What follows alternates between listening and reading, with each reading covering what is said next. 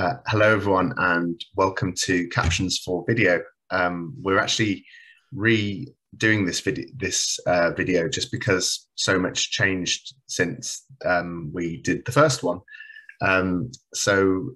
Yeah, we're Neil Howard-Beck and Phil McIntyre from NatSpecTechAbility, and we'll take you through the main features on Captions for Video and give you an idea of how to do that on different platforms.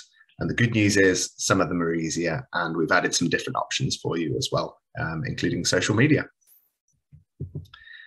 Okay, so first of all, talk a little bit about why we use captions. There are more than 100 empirical studies that document that captioning a video improves comprehension, attention, and memory for the video. Not only that, it also benefits hearing adults, hearing children learning to read, learning a second language, and that's beyond the kind of obvious kind of disabilities who this might benefit. We've got the link in there on the article of that. So what are captions? Captions are a text version of the speech and non-speech audio information needed to understand the content. And they're displayed within the media player, and they're synchronized with the audio. So yeah, it's important that any non-speech audio, any noises in the video that give you clues and cues as to what's going on are also captioned. And this one I found really interesting because it gives us an idea of how important it is for learning resources. Actually, JISC looked into virtual learning environments that different colleges had, and they found that the issues accessing the VLE on mobile devices or difficulty for students requiring additional support isn't always about the VLE's lack of ability, but often about the content within. So it's thinking about what we create, and in this circumstances, about video. So we're going to cover today we're going to think about, is your session live or recorded? What platform are you using? Are there multiple speakers? Will you be playing video clips? And will you need language support? And on the right, there's a useful diagram that I don't think I fully understood until I saw this written out, is that captions assume the viewer cannot hear, and subtitles assume the viewer doesn't understand the language, just if you hear those terminology. So most of the captions are closed captions, and that means they can be hidden or shown, so you get the choice over it. Or open captions are always displayed and cannot be turned off. So it's worth thinking about whether actually captions could be a distracting factor for some, and a good feature for others, in which case closed captions are the ones that you can turn on and off. So what do we need to be in place before this all starts? We need trained staff who know how to do this in platforms. It's always good to have a practice run through first. I know that's what I was doing today, a little bit before the webinar, just testing that things hadn't changed and that things were the same as before. We need an awareness of needs. So what do your learners need, and how do they need the resources presented to them? Connectivity is really important, because if you don't have the connection, then you won't be able to actually see the visual clues and cues that you need. Equipment-wise, we're looking really at a quality microphone. So in this case, I'm not wearing a headset today. I'm not really expecting any ambient noise, and I've tested my mic before and it's fairly clear. Phil's actually using a headset today, and that'll be a noise cancelling headset, so any noise in his environment will be filtered out. It's because Phil's got kids and a cockerel. I don't have either of those things. I'm the only noisy thing in this household. Well, so, that's fine. Yeah. Yeah, thinking about your equipment and having a working platform. Again, it sounds simple, but test it before you use it. Some key questions that you want to think about.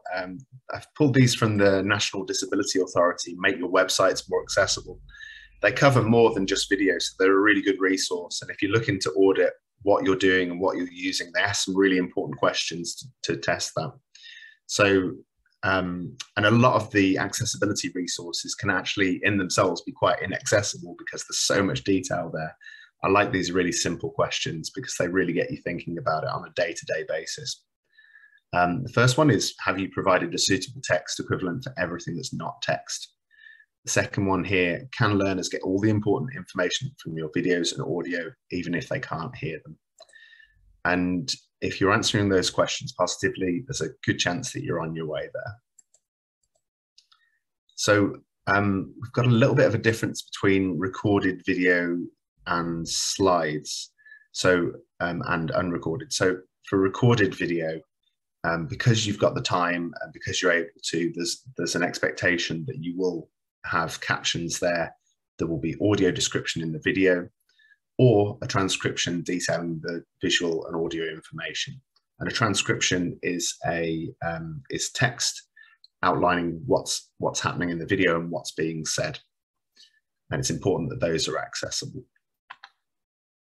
Live delivery, we are expecting video to be captioned and audio, ideally real-time captioned.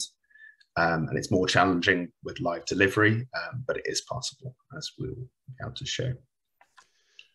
I think it's fair to say as well, one of the major differences between those is if you're making captions for recorded content, you can also fulfill one of Neil's simple questions of all of the audio content being captured. So sound effects or noises in the background, auto captioning, sorry, isn't going to be able to know when a dog barks, if that's part of a video or something like that.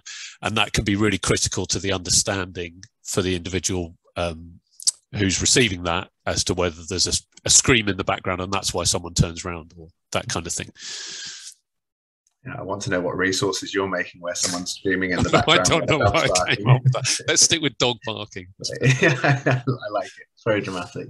You've missed Halloween, sadly, so that's not the right timing. So as we said with the microphone, you can have inbuilt or external. Noise cancelling is really useful to have. Think about your computer, your phone or tablet having software updates. Phil's actually really good at reminding us all before we're going to do a conference or something like that. Update your Zoom platform, update, kind of Teams, make sure you've got all your Windows updates, things like that are really important because that's where new features are brought in. And get the lighting right. I've managed to contribute with 3 different light sources, 4 if you include the window today, so there should be a nice balanced light. And why that's important is because when people are using captions, the best way that you can be communicating is for people to be able to see your lips reading, to be able to see the text on the screen and to be able to hear the text clearly. It just gives us the best chance possible of communicating what we're saying. So even though that isn't directly to do with captioning, it will make your videos more accessible. Okay, so this is an example of a headset that I've got that's a Plantronics headset. And yeah, it's worth just thinking whether it's comfortable. Is it noise cancelling? Is it one ear or 2? Which obviously you can either completely drown out the background noise or you can still pay attention. And is it hard wearing as well? So sometimes it's worth spending a little bit more just for one that's going to last. Okay, Phil, would you like to go through Zoom? Yeah, sure. This is one of the updates which you may or may not be aware of since the last time we did this webinar. The last time we did it, we came up with lots of workarounds to get live captioning in Zoom. And thankfully now we don't need to. They've partnered with a company called Otter.ai who do some really good live transcription. And Zoom have partnered with them and integrated that into the Zoom platform. So now you can just, within a meeting, the host needs to turn it on. That's always the tricky thing that people forget. The host turns on automatic captioning, and then each attendee will get the ability to be able to turn that captioning on or off as they require. So you can also, there's nice ways of, if you want live captioning from a human that's going to be more accurate than the auto captioning, that you can tie that in and have a third party dialing in. So we've used in the past AI Media as a company, but there's a few companies that do it, who can dial in, and their captioner will get will be able to dial in and type the captions for you. This will automatically also transcribe your cloud recording. So if you've recorded the session, you'll also get a transcription, and that's using the same engine to do that. Zoom doesn't support the uploading caption files to the cloud to be able to support their video, unfortunately, but you can use other tools that we'll think about in a minute with syncing it to YouTube, etc. Teams is slightly different. You're less dependent on hosts turning it on. When you're in Teams, you'll get an option. Again, you generally need to drop it down from their menu. I personally find all the menus in Teams a bit annoying and obstructive, but generally it's the three dots, and then you'll get the option to CC, turn on live captions. And that works very well as well. The auto transcription behind that seems to be very good. It's using Microsoft's AI, and that's really quite successful. If you can't see the live captions when you're in a Teams meeting, then you might need to update Teams, and that should do it. But I have also heard of some education establishments who it ended up being blocked, and they needed to talk to their IT team to get it enabled, which shouldn't really be happening in 2021. But again, it's something to consider. If you've done the update and it hasn't worked, talk to your IT team. But again, that's a really, again, just in the last year, they've really spun that up very quickly and enabled it, which has been obviously of benefit, given we've all been learning online. I think I've actually got a video of me demonstrating. Yeah, this is you doing it, isn't it? They are, yeah. So let me just reshare it just to make sure that I've got the sound on. Cool. Hello, we're going to show you how to use captions in Microsoft Teams. So once you're on a call with someone, go up to the More Actions button, three dots, and then go down to Turn on Live Captions. Then you should see them appear along the bottom of the screen, alongside with the speaker's name and picture. Okay, so that's Microsoft Teams. Gizzy's made a really good point there in the chat, that just because you've got I think this is what you're saying, Gizzy, correct me if I'm wrong, that just because you've got a transcript doesn't mean it makes sense after the meeting. Most of the time, the captions and the transcript might make sense when they're with the things that are being described, but to try and make sense of that after the meeting sometimes is gibberish. So that's a good point. Don't assume understanding just because it's written down. Yeah, we had a discussion as to whether to include Microsoft Stream.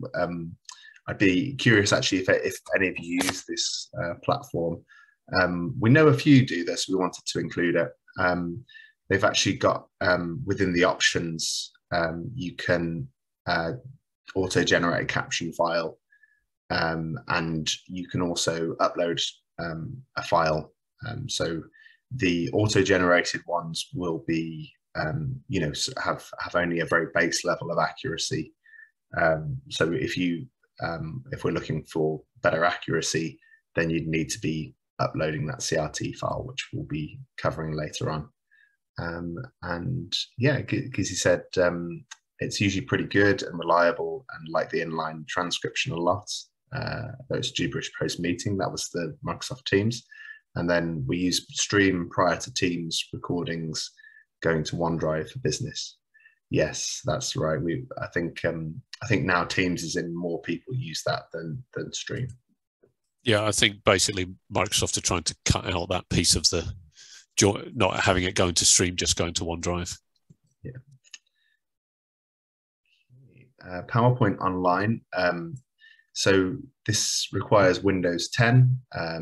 It requires Microsoft PowerPoint for Office 365. We've got the version number on there, which is 16.0.11601.20178. We can always write that in the chat if you need to. Yeah, in slideshow, you can tick always use subtitles, and that's quite an easy one. So that's in the slideshow tab along the top, and you can tick always use subtitles.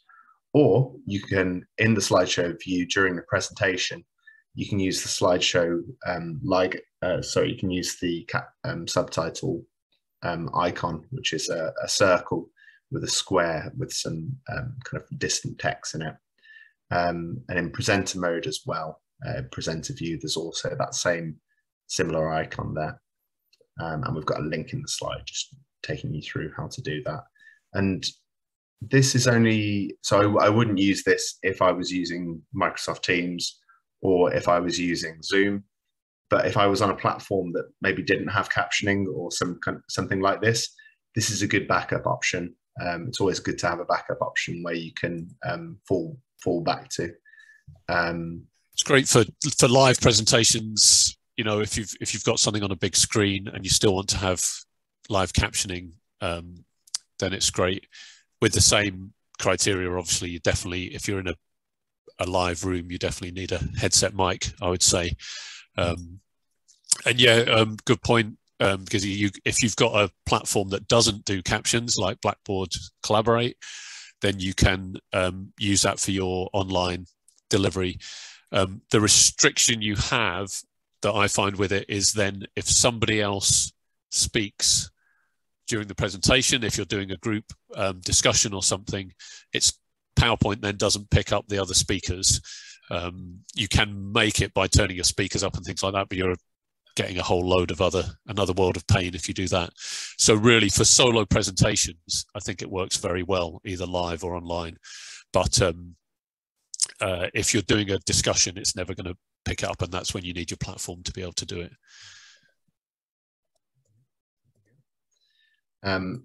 Now I'm going to mention desktop. They've actually stopped supporting, Microsoft, sorry, have stopped supporting this translator plugin, but I'm asking them and will continue to ask them to bring it back, because people using the old version of PowerPoint, this is a really good plugin. So this is more for those who already have it, or if in future we can get Microsoft to re-release this. So there's a link to the translator plugin. And also we've got a video there that shows you how to record your slides and put them out, which can be quite useful. But this plugin essentially means that you can start subtitles, and it uses Microsoft Translator. So you can also broadcast this in one language, but output to multiple different languages, which is quite useful. And this, as with the other PowerPoint slide, it learns from your slides as to what you're talking about. So if I were worried that it was not going to pick up certain terminology, what I could do is in one of the slides at the end, I could include some extra vocabulary there that will actually make it more likely that it'll pick out those words and increase the accuracy. So if I was using PowerPoint right now, it would be learning from the materials in the PowerPoint slides. And the top tip is to do that in advance, because if you've got a lot of content in your PowerPoint presentation, it can take 10 minutes, 15 minutes sometimes to process it all. So don't do it just before you're going to present. Do it, finish your presentation, display it once at home, so it will do that learning, and then it will be ready to go. Otherwise, you'll be stuck while it's processing all that learning. Yeah, that's it. So Google Slides, it's accessible as well from. If you go to, after you've pressed present, you can go to CC and captions on the toolbar, which is down below there. It requires using the Chrome browser on PC, and there's a shortcut of Control-Shift-C. Currently, that's only available in US English. Also, we've got Google Hangouts, which is the kind of main video conferencing tool for Google. And again, it's built in. You can either turn on captions at the bottom of the screen, which is again a CC icon, or you can hit double dot and more to get to it. So that'll appear different in different people's browsers. If you record a video meeting, the captions aren't recording and don't appear when you play the recording. So that's important to know that it isn't an option for you to put something out as post-production. Okay, Phil, do you want to talk a little bit about options for recorded video? Yeah, obviously this gets a bit more complicated than just turn it on, click the closed caption option. Your primary and most reliable way to get captions onto your recorded video is to pay somebody, pay an external company. I'm not sure, where's this quote from, Neil? Is this the same? Sorry, it's the same resource that you had up earlier, isn't it? But basically, transcribing an audio file is fairly difficult and takes quite a bit of time for people who don't have the software and skill for it. That's is an interesting quote. Having done quite a few transcriptions for video, it can be time consuming. The people that are doing it day in, day out are audio typists. And often it probably depends on how much you're paying them and how much time they're taking, but they'll often ask for a context and a vocabulary that will apply to that. And obviously if it's for very specialist courses, like scientific courses, then you would need a specialist to be able to make sure they're getting all the language correct.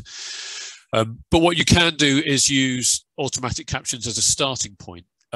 Really, the rule of thumb is if you're creating a recording that is maybe a recording of a lecture that's only going to go out once and is used for the students who couldn't make it, then automatic captions are acceptable. They may not be perfect, but they're acceptable. Likewise with something like a live session, the automatic captions are all that you can do generally. But if you're putting up a resource that's going to be there for a long time, and it's a teaching resource and hosted on your VLE, then it needs to have accurate captions, and that needs someone to make it happen. So next slide, please, Neil. So there's several ways that you can do this yourself if you don't want to or can't afford to pay an external company. And one starting point is this software, Otter AI. It's not really a software, sorry, it's an online service. And we use this for processing our webinars. And basically you pay a subscription, it's about $100 a year. And then you can upload your video that you've recorded onto Otter AI, and it is pretty accurate at transcribing it. And you can try it out if you want with the free basic version. What the paid for version gives you is the ability to be able to upload video. The free version just gives you a live transcription. But you can upload your video with a paid version and you get a decent amount of storage. Also, what you can do with the paid version is preload your vocabulary.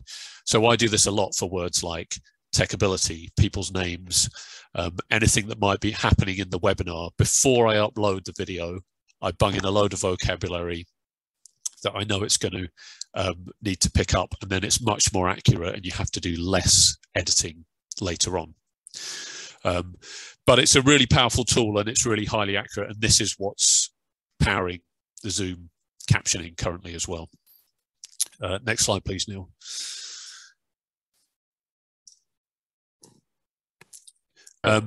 Somehow got two Microsoft streams in. Oh, okay. Well, this is because it's also relevant to this as well, isn't it? Yeah. You can also generate. So once streams, you've uploaded a video to stream, it will auto caption it.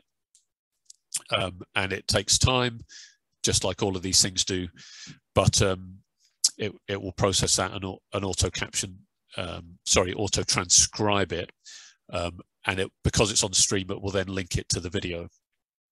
But this is a bit like, sorry, Neil, next slide too.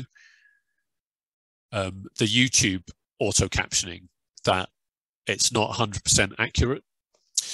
You can upload your video to YouTube, let it do its thing, and you'll get captioning, but it won't be perfect, and it won't be enough for you to be able to use as that teaching resource that we mentioned. But what you can do with YouTube is you can upload a transcript to your video. So you don't have to have the timings in it. You can just, if you've typed out, it's pretty easy if you've got, say, a 2-minute long video that you want to caption. It's quite easy to type out the spoken content and then save that as a text file, a .txt file. Then you can upload that to YouTube next to your video, and it will auto sync your transcript, to the video and make it into captioning. And this is where it's now highly accurate, because if you've checked it and you know that all the words are correct in your transcript, all that YouTube's doing now is picking up on keywords and putting them in the right place. So if you don't have a transcript, type it out, use something like Otter to transcribe and then correct it. And then you need to, once you've uploaded it, make sure next to your video, you turn off the auto captioning and turn on your uploaded version. So it's a little bit of a faff, but once you've done it a couple of times, it can be quite a quick way to do it. If you're using something like Otter to process it, or even you might use Stream to process it, so that's doing the most of the work. You edit it so it's accurate, and then you can upload it and get it to sync it. And it normally takes, I don't know, anything up to an hour to auto sync to the video. Sometimes it's loads quicker. Okay, Neil. You can also, if you want to YouTube, upload something that is a timed caption file. So if you are able to, you can do this from Otter as well. If you want, you can download it as an SRT. I've not had much success with it. Neil's had more success. But you can, if you've got a captioned file with the timings in it, you can upload that to YouTube and it will just sync straight away. It will sort out the timings for you. And this is just a list of the basic file types. Different platforms have recognized different file types for captions, but almost without fail, all of them recognize SRT or SBV. Is that correct, Neil, in your experience?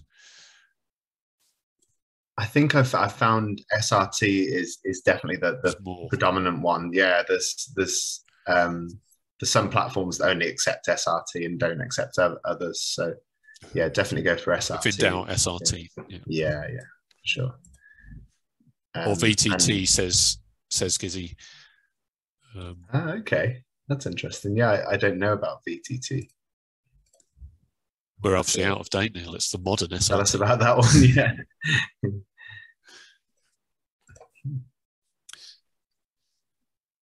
Okay, so we mentioned Otter already repeatedly because it's such a useful tool, and so this is just a highlight of what we've already said. But yeah, bear in mind, for all those extra features, you do need to pay, but it isn't stupid money. It is about $100 a year for that license.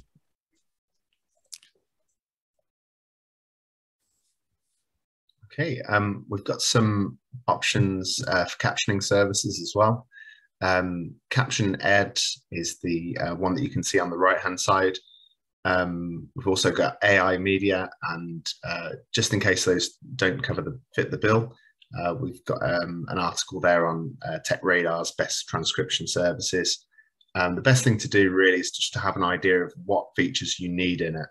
and then contact the companies and just see if they'll meet those needs.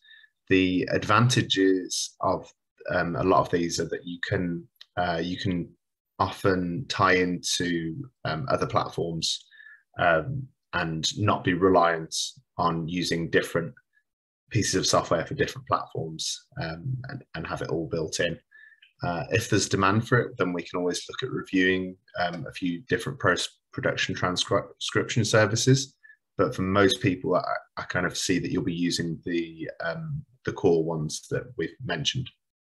I think it's really hard to compare as well, because they obviously all provide a similar service, but you would need to replicate the same delivery or the same conference running both transcription services alongside each other and then check for accuracy.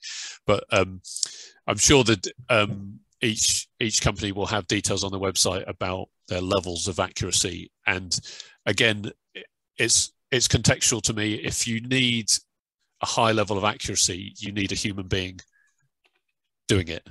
And if that's, especially if that's for live content, then if you're doing a medical conference or something, you need someone with the vocab and the ability to be able to get those accurate captions. It's not good enough to have the auto transcription for something like that. So I've just I've put together some resources on how to do these things on different social media platforms. Especially a lot of students these days access these things, so it's quite useful to know how to view the videos that do have subtitles or captions, and B, how to edit your resources so that they're available. I know lots of schools and colleges, even if they don't put out resources that are designed for education, they do put out promotional materials and things like that, and there's an expectation that those should be accessible as well. So for Facebook, you can go, once you've uploaded your video, you can go to the dots and you can that mean the options. You can then click edit video. You then go to an edit button that was quite hard to find actually, but it's tucked away at the top left of the video. And then under that, you've got an add captions options where you can add captions. So it only allows you to add .srt files in this particular one. So a little bit fiddly, but hopefully that should give you the option. And then once you're viewing those videos, there'll be a CC option at the bottom of the video to turn on or off. So look out for videos that you see on your social media platforms, on other platforms, and just see if they have set that CC option on Facebook and if they're accessible. For Instagram, Instagram rolled out automatic captions, which is fantastic to see mainstream companies doing these kind of features. Of course, this is an example where it's useful for people with disabilities, but it's also useful for people who can't have the sound on. Yeah, they're saying that it will be available in 16 languages to start with, and that they'll be expanding this to more surfaces and countries. But first of all, you need to go to, if you click on your own profile, then you go to settings, there's account settings within there, and then within your account settings, there's captions. So once you click captions, it makes it quite easy. That you can just turn them straight on. And yeah, you'll have captions in your Instagram videos. I've also done TikTok as well, very popular platform at the moment, and actually found this one the most accessible and easy to use captioning, because there's no having to go into settings and turning it on. It's just built into the platform by design, which is great. On the right hand side of the menu, after you've recorded your video and gone to the next step, it'll give you a captions option on the right hand side. This will take you through to another screen, and it will show you what the captions will look like. It also gives you an editable text field at the bottom. So if you notice any mistakes or it hasn't picked up any particular terms, you can edit it in the platform itself. So yeah, I didn't know how accessible TikTok was in this form. So to contrast that as well, we've got Twitter, and I've maybe I'm missing something with this, but Twitter does not seem to have any easily accessible ways of captioning your videos built into the platform itself. Of course, you can use the ways that we've said before by going to another company, but Twitter is saying that you can only access these closed captions through Media Studio. And then if you check how do you get permission to access Media Studio, access to Media Studio is only given on an invite-only basis. If you do not have access to Media Studio, then reach out to your account manager. So the fact that it's an account manager means it seems to be a business option rather than something that anyone can access.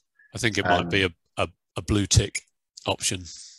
Yeah. The starting point is possibly to have a blue tick, and then yeah. I mean, of course, the other way around it is if you've created your video with captions and then you upload it to Twitter and hard code the captions on, but it's by no means automatic or as easy as, say, TikTok is. Yeah, and then it's open captions, which can't be turned on and off as well, which aren't always the most accessible. No, exactly. Yeah. So we're coming to the end of this webinar now. We've included a few other sources in the slides that we find useful. There's the captions and subtitles section of the Web Accessibility Initiative that a lot of is the kind of baseline kind of standard that you want to be working for materials. There's also a really good article on which video conferencing tools are most accessible. If you've got any questions, then feel free to put them in the chat. And yeah, email us if you've got any other questions, techability@natspec.org.uk, or follow us on Twitter @tech_ability1.